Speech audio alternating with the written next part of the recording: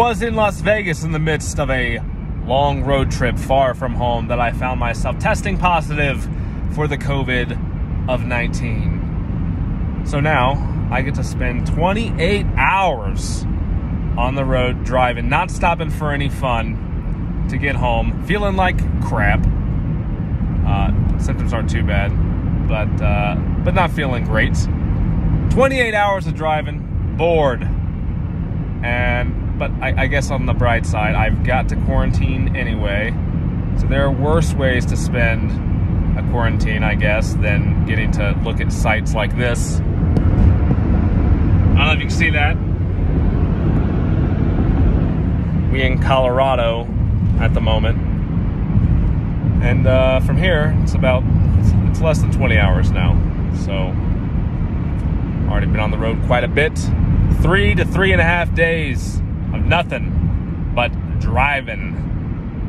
And I can do some long drives, but I like to be able to stop and be able to maybe have some, I don't know, go on a hike.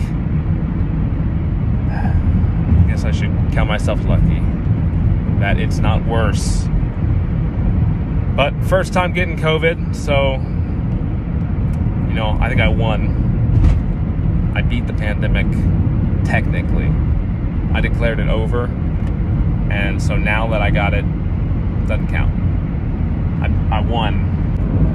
If any of you know where to pick up my trophy, let me know, because I would like to put that here in the Prius. Hopefully it's not too big.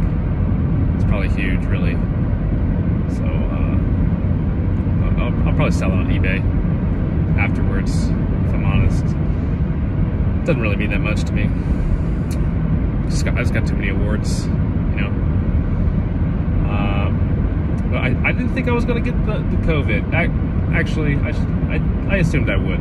But there was a time back in February that I was in a car with 3 dudes on the way to a ski trip, and then stayed in a small cabin with them while playing games, drinking, chilling in the hot tub, having some debauchery times. Figured that, and then when that was over, everybody tested positive except for me. I assumed I had it at that time, so I quarantined at my house, but I never got it. So I took that as meaning that I'm invincible and COVID can't touch this. But it's touching all over me right now. Non-consensual COVID.